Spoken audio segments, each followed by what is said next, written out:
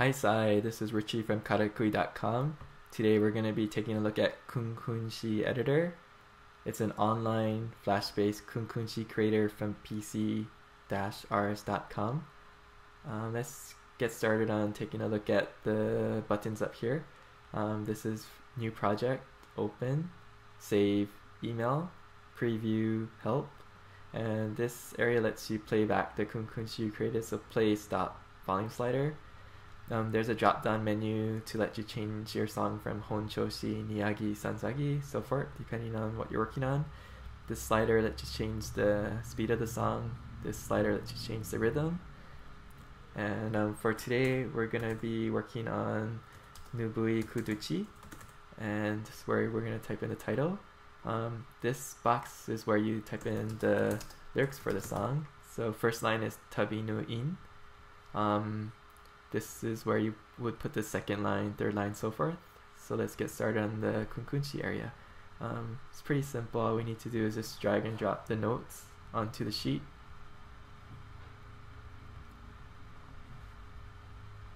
And this is the uta mochi of the song.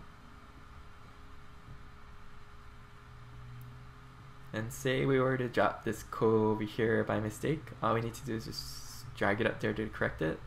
We're going to need to repeat this uta mochi, so we're just going to drag this up here.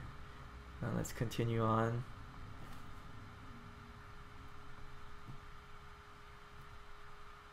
One thing I noticed while working on this is a few of the features aren't working yet. I wasn't able to email kunkunshi out.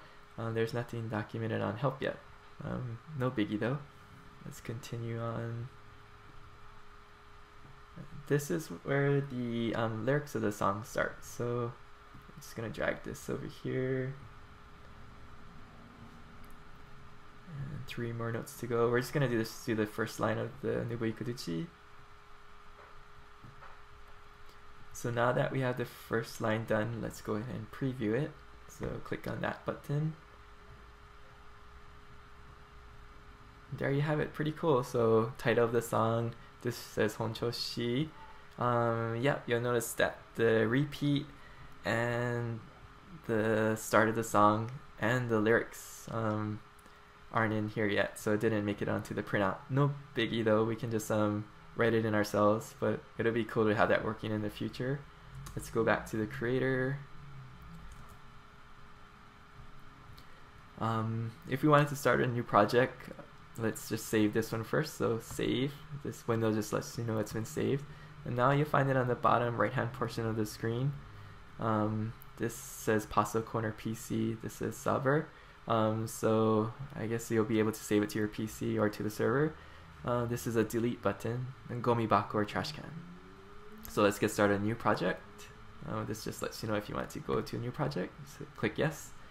And there you have it. If you wanted to go back to your old one, just click there and it's all still there. So it's pretty cool. They're still working on stuff. You would be able to play your kunkunshi back. Audio's not working for now, it's just highlighting all the notes that you have. Not a deal breaker. It's great that they're offering this for free. And yeah, pretty cool. Thanks for watching. This is Richie from karakui.com.